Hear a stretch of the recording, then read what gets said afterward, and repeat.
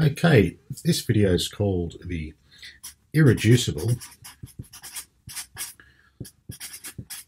Complexity of Hedera Hashgraph. Now, what do I mean by irreducible complexity? Well, what it means is that when there is an item that is built for a certain purpose, there is a certain number of parts that must be necessary for the purpose to be fulfilled. And any lack of any part of that item will result in the purpose not being fulfilled. And what do I really mean by this? I'll give you a quick example. So in the case of a wheel that can bear a load, there are some parts that are irreducibly complex so that that wheel works, and any part that is not there will render the wheel useless. So for an example, all wheels need a rim. Okay, so of course the rim is the outer circle of the wheel, and all wheels need a hub, the center, because if the wheel doesn't have the hub, then you can't attach the spokes to the rim. So the rim is irreducibly complex, the hub is a necessity, and you've got the spokes, and it also needs an axle which goes through to the other wheel over here. Okay, so and that bears the load on the axle there. Okay, so you need the outer rim, the spokes, the hub, and the axle. That's irreducibly complex. If you're missing any one of these parts, the wheel doesn't work.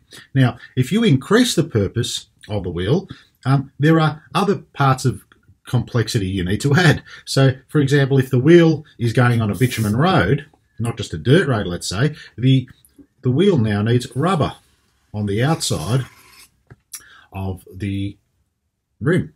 Okay, so it needs rubber to meet the road. Okay, now, if it's a wet day, if it's raining, you need tread on the rubber. That's another complexity that you need to add. So depending on the job at hand, the item needs to be complex to a degree, and any lack of any of the parts makes it irreducible. So you can't reduce any of the parts to make the thing actually work. Now, in the case of distributed ledger technology, okay, the purpose of DLT is to spread ledger out. So you're here and you want to get a message to here, okay? Now, in the past, it had to go through a central server, and the central server had the power over the data. Now, okay, we distribute that information to many, and what it means is we don't have to depend on that centralized situation to get the message through, because the message will get through in a decentralized fashion, thus guaranteeing the message to get from here to here without any central power. Okay, that is the goal of decentralized ledger technology. So for this to take place, there are certain things that need to happen. Okay, if it's going to be a mass adopted technology. Okay, of course you need security. Okay, you need scalability.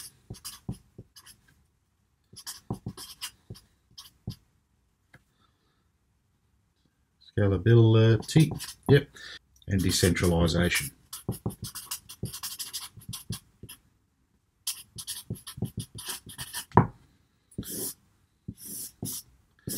Okay, now this is what's called the trilemma, the blockchain trilemma it's called, because until now it hasn't been established that any blockchain can fulfill these purposes.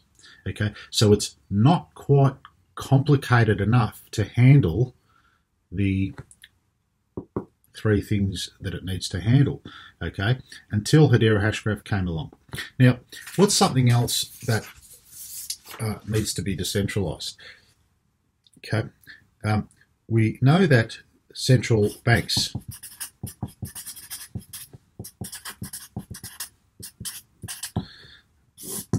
can be a problem. Okay, and one of the promises of Bitcoin was a decentralized currency, but unfortunately, it doesn't have enough complexity to handle this situation, to become an alternative to central banks, because there's no scalability and not really the best security, and it's not decentralized. You see, because the mining right now is handled, about 70% of the mining is handled in China. So if the CCP, the Chinese central government, wants to confiscate those mining rigs, it can, and that will affect the Bitcoin network. Okay, so it's not really decentralized, you see. So what's another one? Central data, centralized data. That's the internet decentralization needs to take place. Big tech, places like, Facebook, YouTube, any central server that can be hacked or crashed or control your data or order your data in a different way to where a different outcome can take place. There is a problem here also. Okay, people want control of their own data.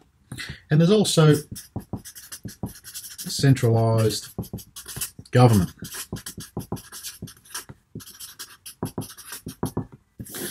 Now, anything centralized tends to be inefficient, and that includes government. So decentralizing government is something that can be helped with distributed ledger technology, but this one here is probably a subject for another video, okay? Because this can't be done just online.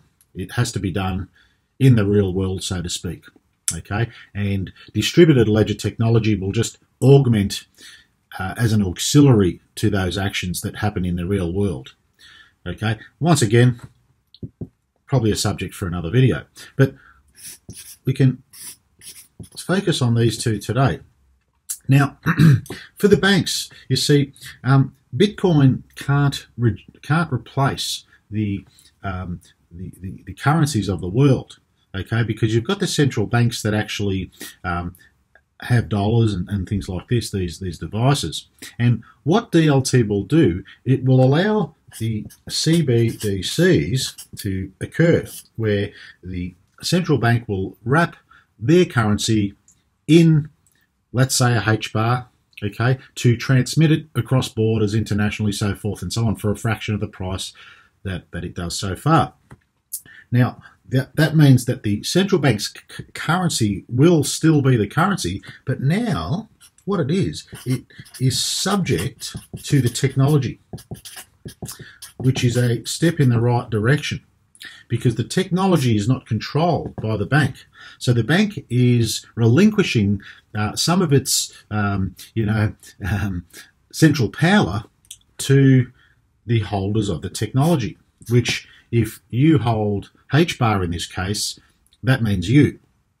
Okay, so it is a step in the right direction.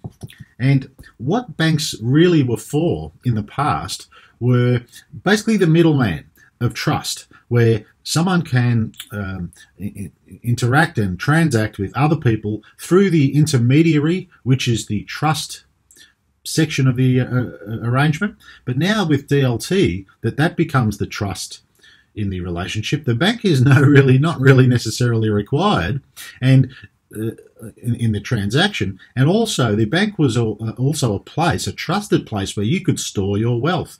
And now that's no longer needed necessarily. If H-bar is wealth, well, or even CBDCs are wealth, okay, which that's what they're going toward, what's going to happen is that's all stored on the ledger now. So the wealth is stored on the ledger, the trust is stored on the ledger, so the bank is really no longer necessary in its traditional capacity. So it has reduced the power, the central power of the bank, and now it becomes more into the decentralized situation where you've got lots of banks that are going to go to CBDCs. There's going to be more competition, less chance of the monolithic type bank controlling the world, although it still does at this point, but it is, like I said, a step in the right direction. And without the irreducible complexity of Hedera Hashgraph, this just can't take place, because you can't run a CBDC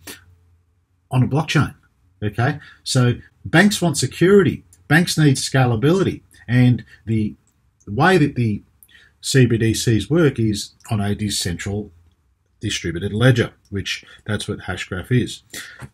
Another one is centralized data.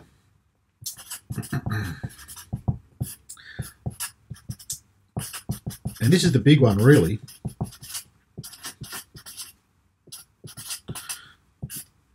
Okay, now the goal of Hedera Hashgraph was so that people could have shared worlds online, where they could create a world of their own and share it with other people. Okay, now to this date, that has not been able to occur because of the centralized server situation, where you need to be a gigantic company to have the computing power, okay, to host a website that's big enough where people can come and gather and communicate. And the owner of that website would be in control of all those people because they are in control of the data.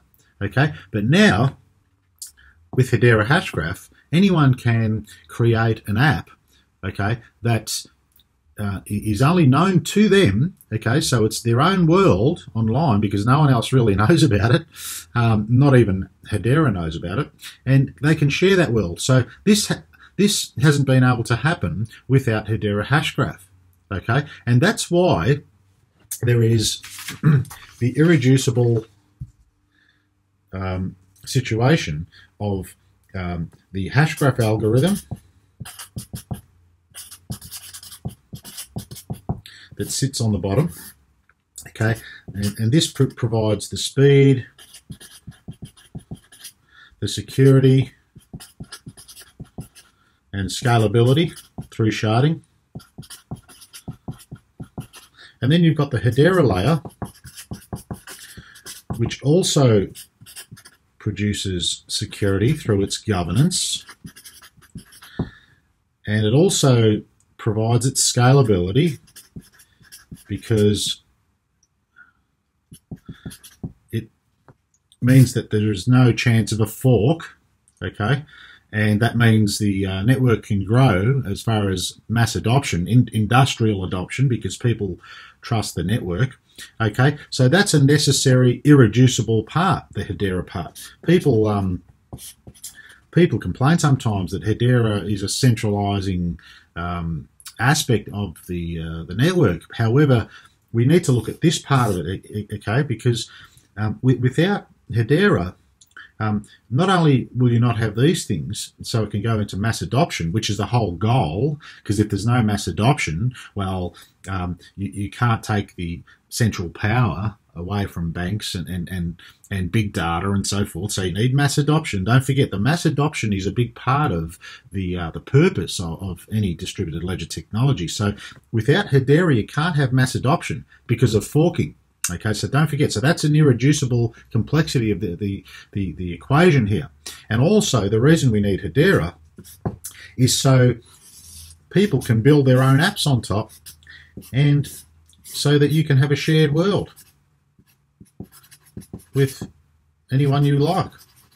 And that is the main decentralizing part of this whole thing, because that makes the internet decentralized. The fact that you can have a shared world on top of Hedera, which provides this through the inability to fork and so forth, and provide ABFT security from Sybil and DDoS attacks, the fact that you can have a shared world, there must be a Hedera layer for this, because that also includes the H-bar that allows for, that is the fuel of the entire network, that allows for the privacy, because no one is spying on you to pay for your internet experience, which is happening now with big tech. They use the advertising model to pay for your so-called free experience.